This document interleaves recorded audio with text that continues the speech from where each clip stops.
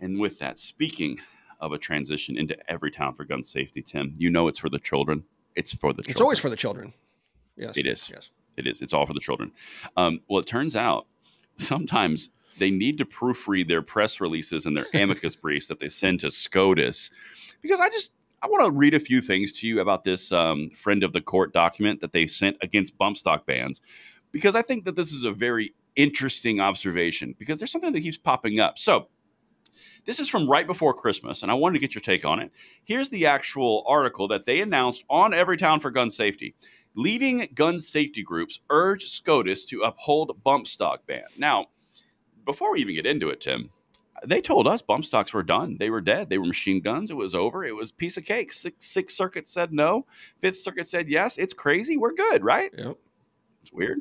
Yeah. Weird. I thought it was like a wrapped up little enchilada ready for consumption.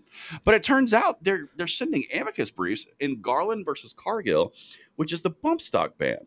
So let me just read a few of these things here real quick. This is number 8. Today, 4 of the nation's leading gun violence prevention organizations, Giffords, Brady, Everytown, and March for Our Lives, filed an amicus brief before the U.S. Supreme Court, urging the court to uphold the federal bump stock ban in Garland versus Cargill. Okay, so what I'm about to show you is a few of the statements from the actual people involved in these organizations, and you tell me if something sounds very familiar, because I think that you will. Let's go to the chief legal officer of Brady, again, signed into this letter. Quote, bump stocks pose a unique, pernicious threat to our society. The threat these deadly devices pose can turn any American gathering, whether it be a concert, a parade, or a community festival, into a war zone. Here we go.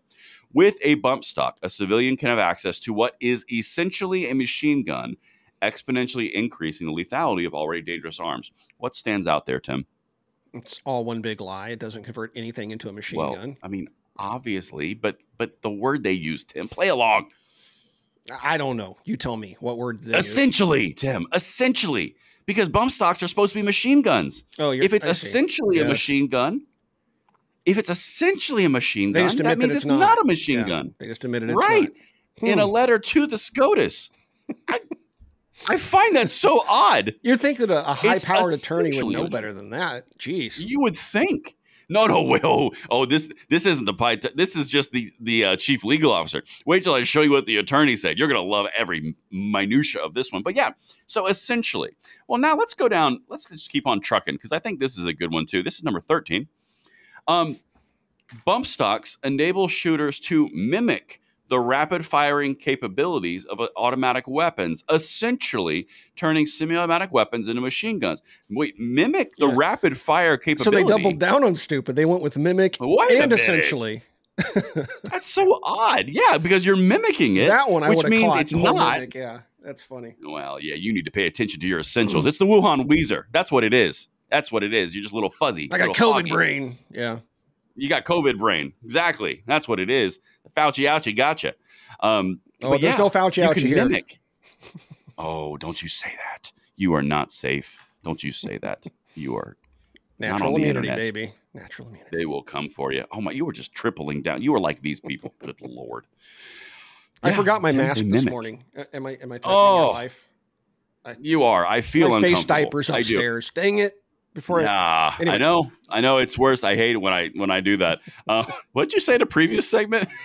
No, never mind. I'm not asking that question. Withdrawn, sir.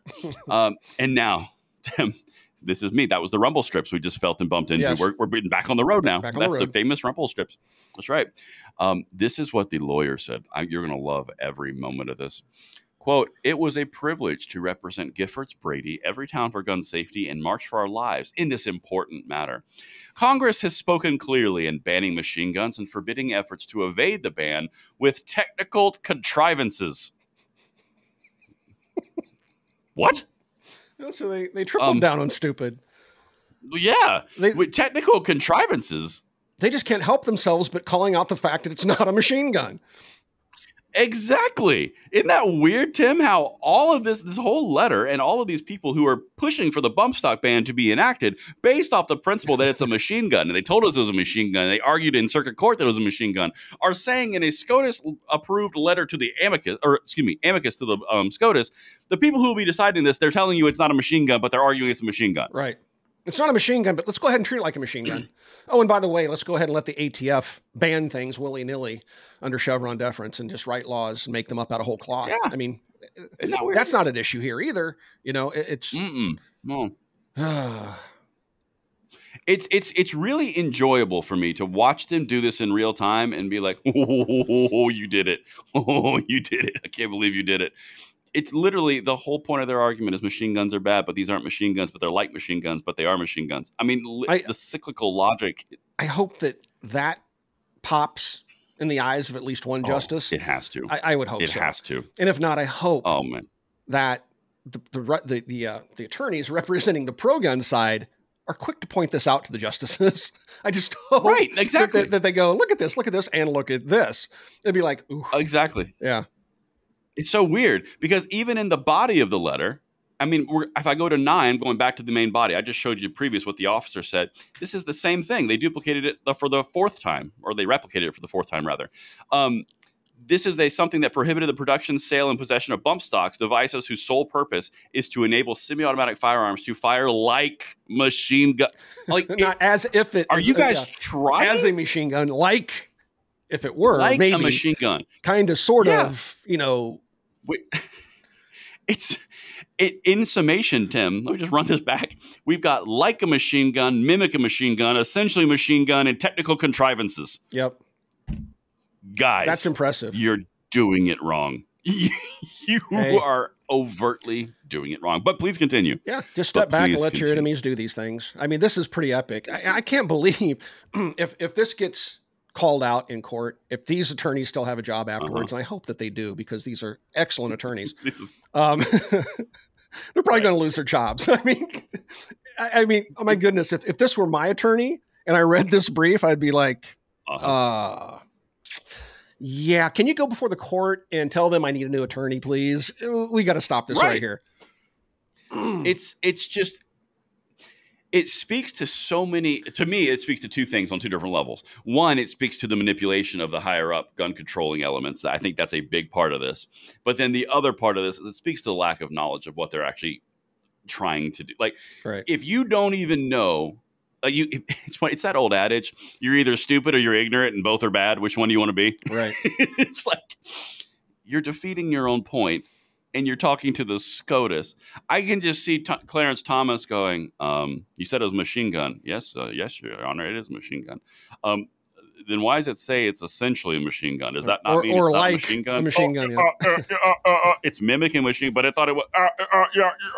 It's just, it's so laughable.